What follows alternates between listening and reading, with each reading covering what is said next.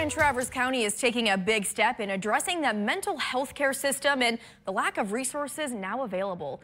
UpNorthLive's Nicole Long spoke to those involved in creating the Grand Traverse Center for Mental Wellness and what the next steps are to make it a reality. Through the American Rescue Plan Act process, the county set aside $6.8 million for mental health projects.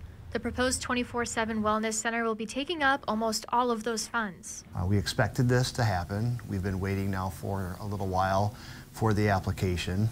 The commissioners actually addressed this in December of 2022, and they set aside $5 million for mental health infrastructure, knowing that it was going to be likely that this application would come to them. Several entities that deal with mental health services, like Munson Medical Center and Northern Lakes Community Mental Health, are spearheading the project and have made the official ask for the money. This application is going to change the way Grand Traverse County and the surrounding communities experience mental health care. What happens now is people dealing with a mental health crisis either end up in emergency departments like the one here at Munson or in jail, which can delay their access to care. This will be a place that both youth and adults can go when they're seeking mental health and substance use disorder services.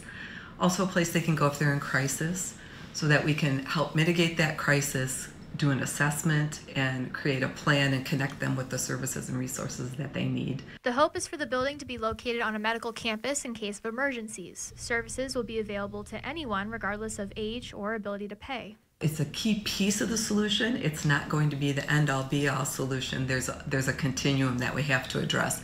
So this will be a known place to go where people can get information, they can get support, and get started with their treatment as soon as possible. The center project will have 3 phases: access to resources, adding nurses and psychiatric assessments, and crisis residential and stabilization units for both adults and youth.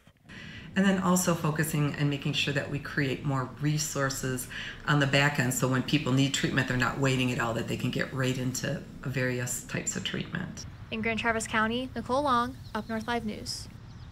The Board of Commissioners will be looking at the application at their next meeting on June 21st. If approved, the next step would be securing a building.